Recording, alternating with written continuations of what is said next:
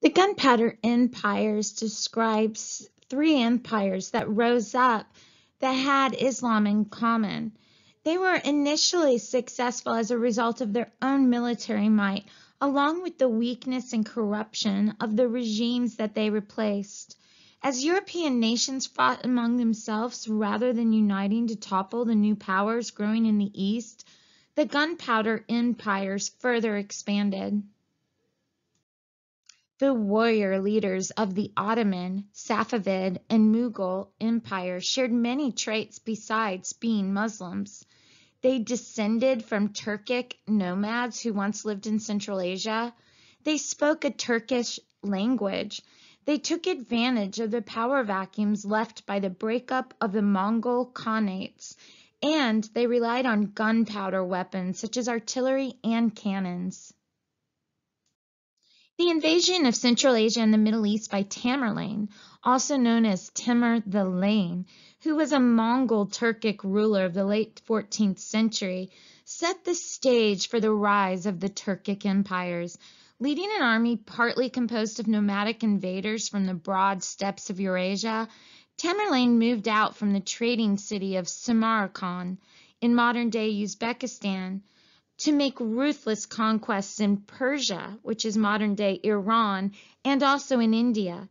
The Eurasian steppes were also the birthplace of the Ghazi ideal, a model for warrior life that blended the cooperative values of nomadic culture with the willingness to serve as a holy fighter for Islam. According to some historians, the Ghazi ideal served as a model for warriors who participated in the rise of the Gunpowder Empires, and it was a model that fit Tamerlane well.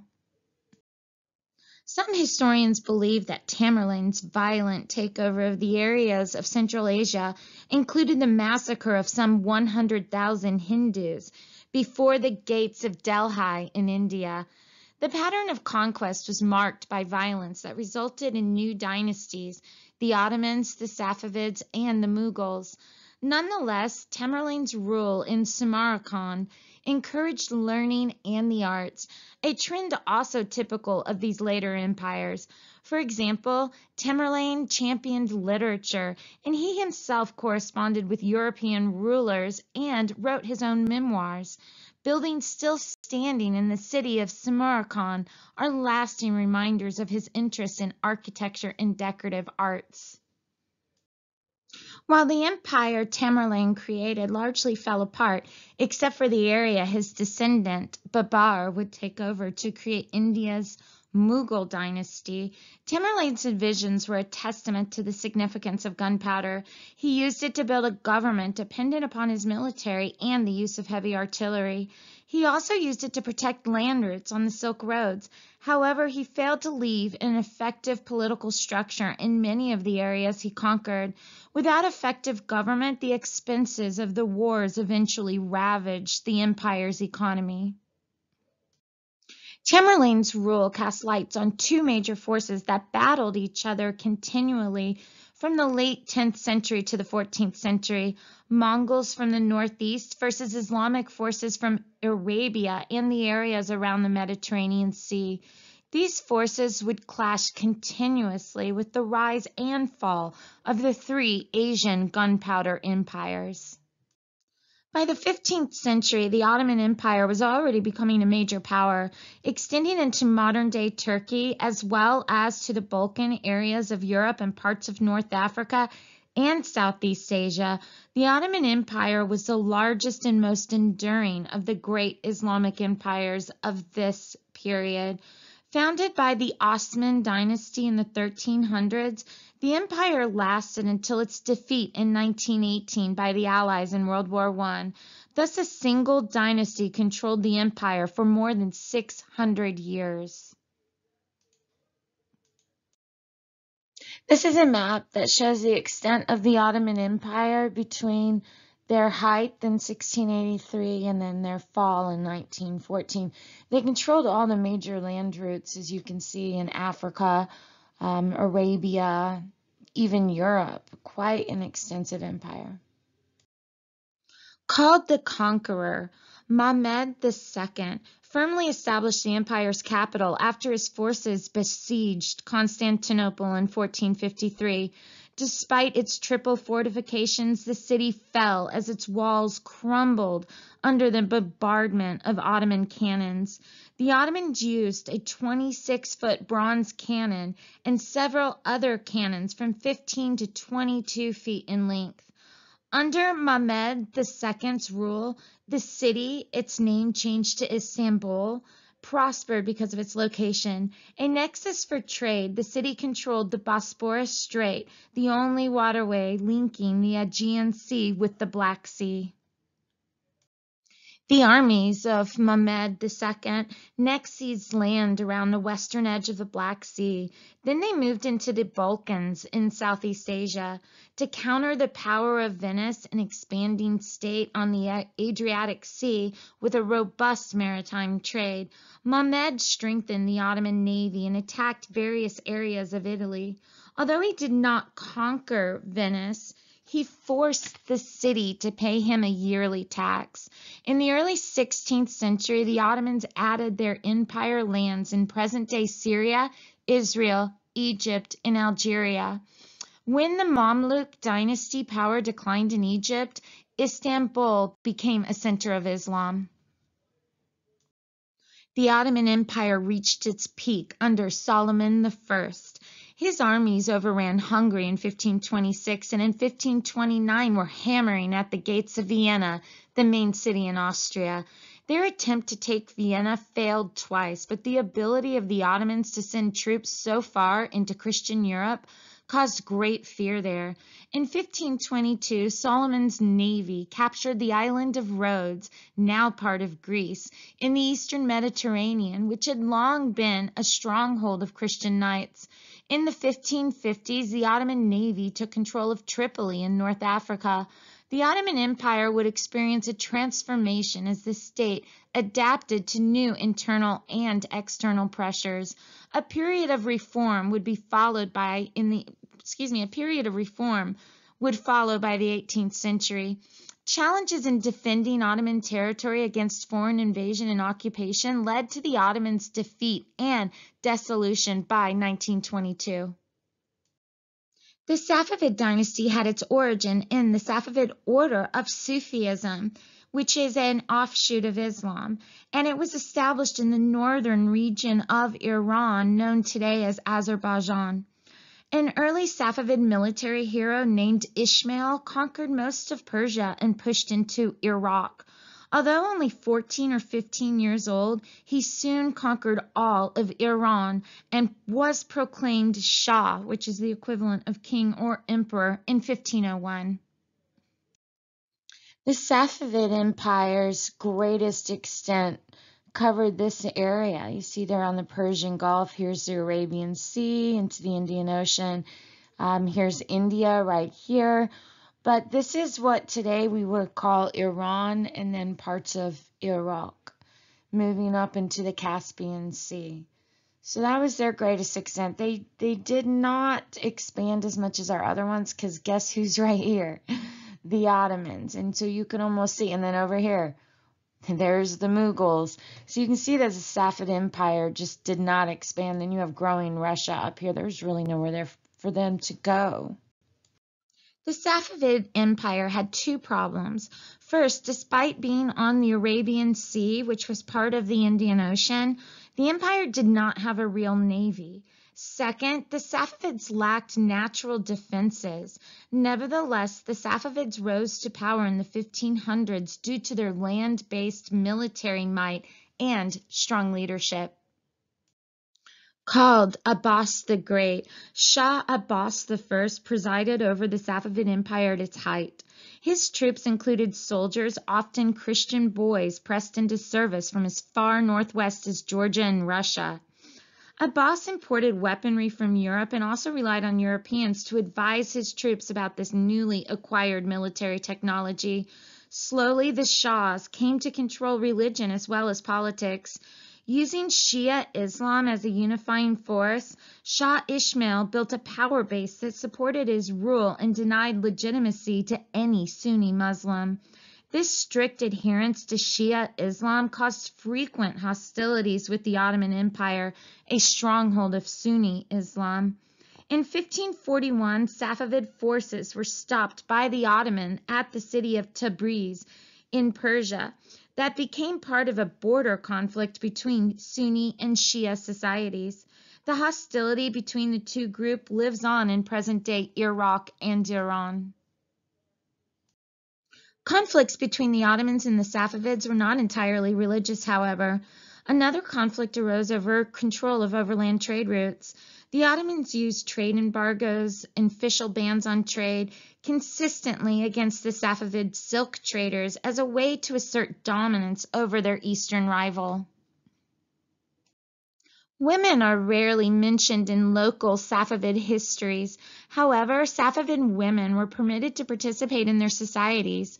While Safavid women were still veiled and restricted in their movements, as was tradition in that region, they had access to rights provided by Islamic law for inheritance and, in extreme cases, divorce. In the 1520s, Babar, a descendant of Tamerlane, founded a 300-year dynasty during a time when India was in disarray. He completed conquest in northern India and, under the new Mughal name, formed a central government similar to that of Suleiman in Turkey. Akbar, Babar's grandson, achieved grand religious and political goals. Here's the greatest extent of the Mughal Empire. They're going to begin right here in these areas today. This would be modern-day Pakistan, Afghanistan. Here's the Kashmir region that remains a hotbed of activity today. And so you're going to see they do expand into Bangladesh as well and other areas. Their problem is when they try to go south, these were fiercely independent kingdoms and vastly different than the north, and very strictly Hindu. The Mughal Empire under Akbar was one of the richest and best governed states in the world. Overseas trade flourished during the relatively peaceful period. Arab traders conducted most of the commerce. Traded goods included textiles, tropical foods, spices, and precious stones, all of which were exchanged for gold and silver. Trade within the borders of the empire was carried on by a merchant caste. Members of the merchant caste were allowed to participate in banking and the production of handicrafts. The caste system in India were strict social groupings designated at birth. The caste system tended to divide Hindu people. The Indian caste system is the basis of educational and vocational opportunities for Indian society. It also kept them very divided. And even though it was a Hindu tradition, our Islamic kingdom will continue it. Today in India, the caste system is illegal. It's been illegal since Gandhi's work in 1948, but that doesn't mean it's still not practiced. In its origins, it was very simple. It was just a system to organize laborers, to organize people by profession. And so you get the top caste right here, which were priests and teachers originally. The next one was warriors and rulers. The next one was farmers, traders, merchants, laborers, and then lastly, the outcasts who did the jobs nobody else wanted to do. And so this was in its origins, very simple. Today there's over 6,000 of them, and they can be quite cruel. There's no sense of movement within this caste system. In fact, if you're born, for instance, in this caste and then you try to be in this one, you're going to have a bad next life. You'll be punished for that. So they had this thing built in their religion that said if you moved from one caste to another, you could be punished. And so people didn't move, and the whole system was meant to keep everybody in their place. One man is going to be born into this caste right here, and he didn't want to be a warrior. He wanted to be a priest. He wanted to be a monk, and he went on that path, and that man's name became Buddha. Mughal India flourished from Babar's time through the early 18th century. Magnificent agricultural accomplishments are remaining testaments to the wealth and sophistication of the Mughal Empire.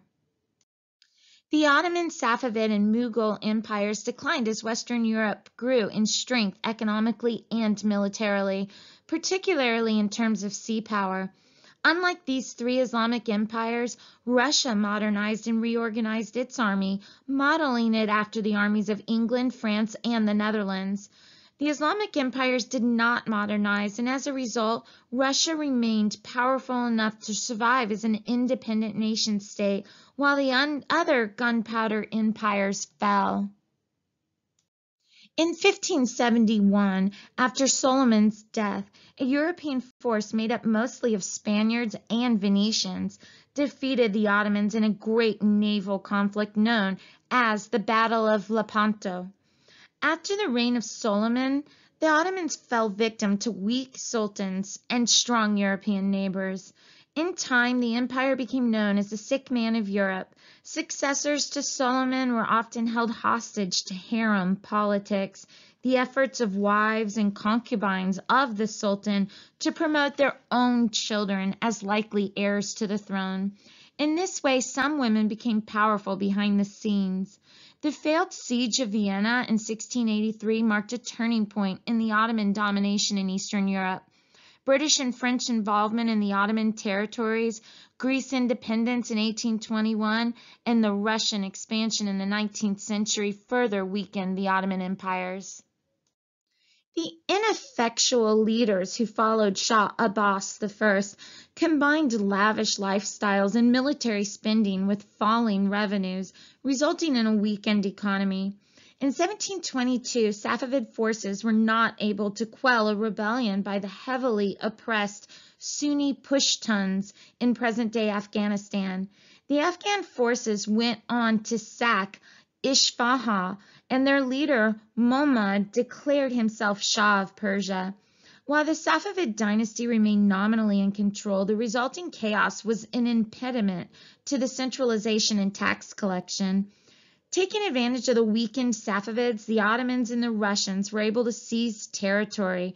The Safavid dynasty declined rapidly until it was replaced by the Zand dynasty in 1760. The Mughal Empire began to decline under the reign of Aurangzeb. He inherited an empire weakened by corruption, and the failure to keep up with military innovations also hurt. Nevertheless, Aurangzeb hoped to increase the size of the empire and bring all of India under Muslim rule. Additionally, he wanted to rid the empire of its Hindu influences. In expanding the empire to the south, he drained the empire's treasury and was unable to put down peasant uprisings. Some of these uprisings were sparked by Aurangzeb's insistence on an austere and pious Islamic lifestyle and an intolerance of minority religions like the Sikhs, the Hindus, and others. His policies led to frequent conflict and rebellions. There were revolts as well among the Hindu and Islamic princes. The empire grew increasingly unstable after his death, which allowed the British and the French to gain more and more economic power in India.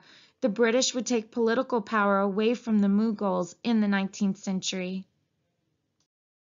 This section has discussed the expansion of empires between 1450 and 1750, especially in Russia, China, Southwest Asia, Central Asia, and South Asia. Although it may seem obvious what an empire is, historians have thought carefully about the concept of an empire. A concept is a general abstract idea often formed from specific instances.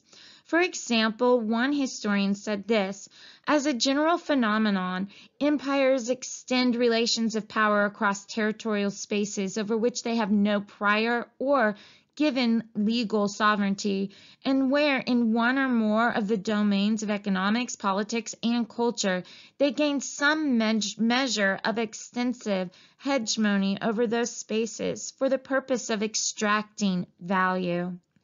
Stephen Ho, in his book Empire, argues that an empire typically also has a diverse ethnic, national, cultural, and religious elements under its power. If you combine these two concepts, then you get this idea that features of the empire include extension of power over spaces in which they have no previous or legal control, exertion of major control of economic, political, or cultural aspects of subjects, extraction or accumulation of value as a result of domination, and control of a diverse ethnic, national, cultural, and religious element.